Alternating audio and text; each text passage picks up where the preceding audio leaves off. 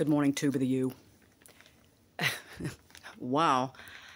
Lenny and I did a 10-minute Joe Dispenza, beginner video. Yeah, well, it wasn't even his voice. I think somebody ripped off his stuff and just read it. It was some woman's voice. But anyway, she was pleasant. It was a 10-minute just, and I'm thinking, it was cool. It was about envision your future, like what you want your, imagine the future that you want, like ideas of whatever it is. And the dogs, it was really powerful for me. I don't think a whole lot happened for Lenny. I didn't talk to him about it, but that's not to be unexpected, because I was doing yoga for like 3 months, and just dabbling. But I was able to reach that point where I understood. They didn't really, well, they sort of said it, but not as directly as Joe is saying it. It's just like, we got to get in touch with your body. Now, the yoga people weren't really explaining why or anything. It was getting in touch with your body. And where do you feel your tension and blah, blah, blah. It was more or less just kind of benign sounding, like, yeah, get in touch with yourself again. Where Joe takes it, look, get in touch with your body and tell it it's not the fucking boss. In other words. Well, that's what I listened to this morning, and I'm like, yes, it is taking all these ideas that have been forming for me for probably 15 years, and it's stitching it together, and I'm going, and well, I believe it now, because I was not allowed to believe it, because the religious training was so firm and concrete. The fear level was off the motherfucking charts, because Karen's going to hell. And I'm telling you, I am absolutely going to hell. Period. This was the state of mind from the time I met Jesus when I was 18 to the time I committed my first sin after that, after reading the scripture. Up, you put your hand to the plow and turn back, and you can fuck yourself. And it's just like, geez, this God is so harsh. Because he's perfect, Karen. You gotta be perfect. Well, Jesus died for your sin. Unless you accept his good graces and then sin again, then you're worse than if you never met him before. And I'm just like, Jesus Christ, right? Can we just stop? God bless America, man. So, I listened. I'm going to tag. I'm going to put the link in the description. In the comment section. I just listened to this morning, and I'm like, I could not. I've said these things many different ways in the last year or so to various people, but I didn't quite tie it all together neatly the way Joe did, and with much more. I'm sure much more. Whatever, chutzpah, because he's got the power, man. He's got the power because he realized he had the power. With the whole, he healed his own spine by laying at his friend's house for 9 weeks. Come on, folks. Anyway. Hey, look into it. And when I listened to him tell that story, I listened to that yesterday. It was Sheena. Sheena, you read the foreword to his book talking about how his spine was crushed as fuck, and he freaking laid there and thought about it and thought about it and thought about it until he put it back together. It reminded me of one of the stories in the sound healing book about, I'm certain it's in there. I think it's in there. I got to open the book again. The lady, I think it might have been a veterinarian, I'm not sure, but her dog got smashed, but he didn't die.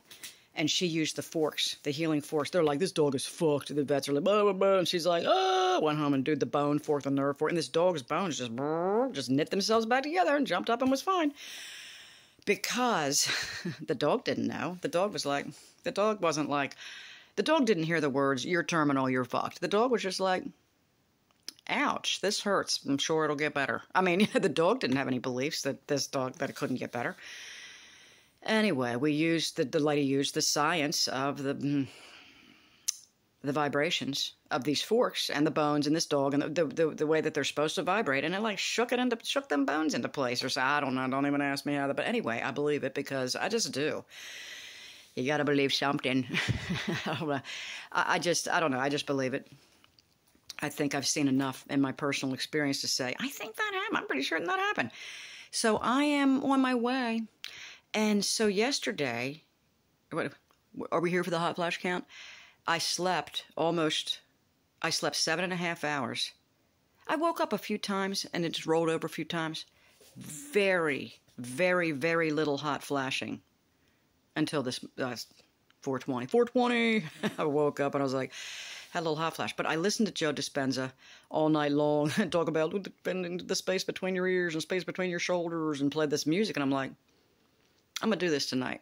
We'll see what happens. Now, yesterday, I had 4 grapefruits, tenderloin and salmon, eggs and sausage. And did not have, well, I had the coffee. I had a cup of coffee in the morning and did not have the hellish hot flashes all night and none of that bullshit. It was just like, what's going on here? So I'm saying, well, we're dealing with either the taco seasoning packet or the salsa that I put together, sour cream and cheese. Okay, that was all on the one thing that I did not have yesterday. But I'm just going, was that at least? Lisa's like, oh, man, you did tomatoes and onions? I'm like, what is the problem? Really? Could it be that? I mean, I guess it could be. And they're like, was it organic? The yogurt was.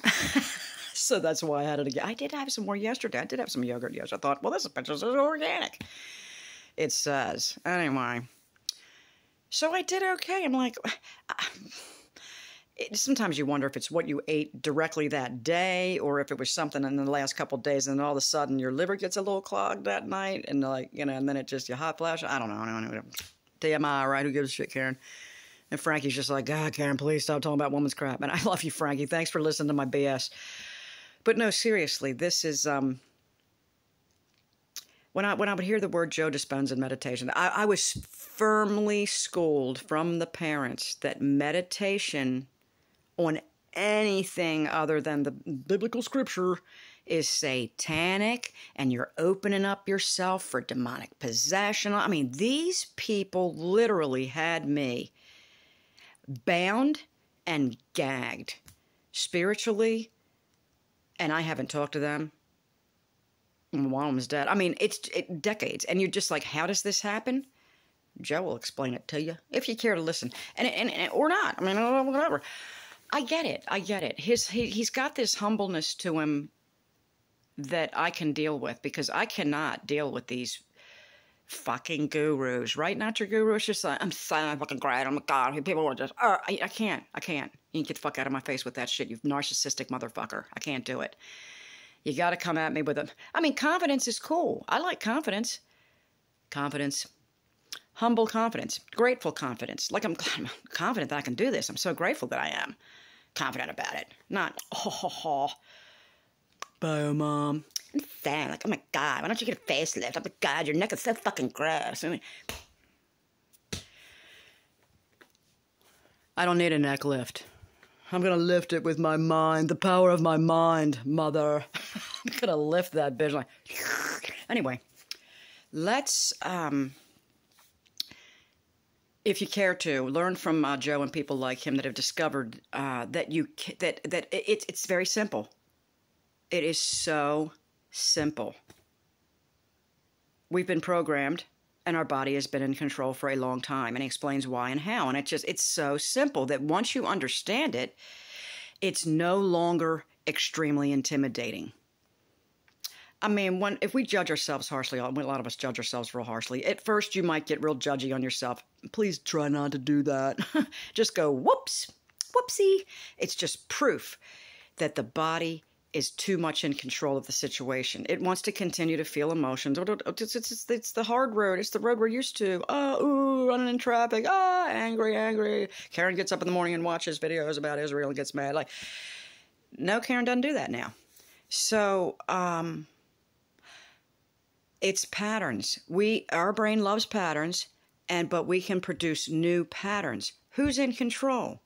Our parents, our teachers from elementary school. Like, what the fuck is going on here? We're 50 years old, folks. Wiggle, let's go. Or 20 years old, or however old you are. You know, like, don't wait until you're 51 like I did. Do it now. I mean, you can do it. Do it. Prove it to your parents, young people. If they got young people to say, show them how to change your mental, you know what I mean? Like, save your parents. I know a lot of you young people got parents out there that are like, slaves to the doctor, slaves to the system. Oh, I need all my pills and my beepers to tell me when to eat and shit. Get the fuck out of here. I'm going to go to my friend's house, Paula, today, and I'm going to tell her, look, man, remember you had a year ago when somebody told you it was on your head? Some doctor arrogantly told her, it's on your fucking head, dumb bitch. And I was just like, what? Why'd you have to say it like that? It may be originating all up here, but don't tell her it's her fault. You want to be sick. Fuck you. Fuck you, doctors, telling her that shit. Fuck you. And fuck you, doctors that tell her, oh, you sit around and graze all day, you fat pig. She can barely eat anything because her stomach won't fucking move. So, you're fucking wrong about that. Anyway, I want to explain it to her in a different way. And maybe I can just say, look, please listen to Joe explain it very gently. It's not your fucking fault. You were a good girl. And that's why this happened. We were good girls and boys. We did what we were told. And we frickin' lined up and we did what we were supposed to do. Well, turns out they were running a program on themselves. I mean, they were just repeating it. You know what? We got to break away from the programming. And it does take practice. So I want to sound like I want to convince her. I have to envision this future where my best friend from my childhood, and grasps this truth without feeling as if it's an insult to her, because it's not at all. But it feels like it when you're approached wrongly and you're racked with pain from head to toe, like she is, to be told, like, well, it's all in your head. This is what you got to do. You just got to change your mind. There's got to be a better way to say it, because it's true, but yet it's, you know what I'm saying? Anyway, let's go, folks. Let's try to notice. And Sheena, you've been doing it for the whole last year now. I noticed this thought that went by and how fucked up that was. And I'm just like, yes! And we got to change our mind. We got to re-raise ourselves. There's ways. And I got to see Lilliput, your lady, tomorrow, and I'm going to explain. She's going to be like, yay! Anyway, so we're going to Joe Dispenza it. I don't want a guru. It's like, well, don't make Joe your guru. No, but I like how he explains things. He explains it very well.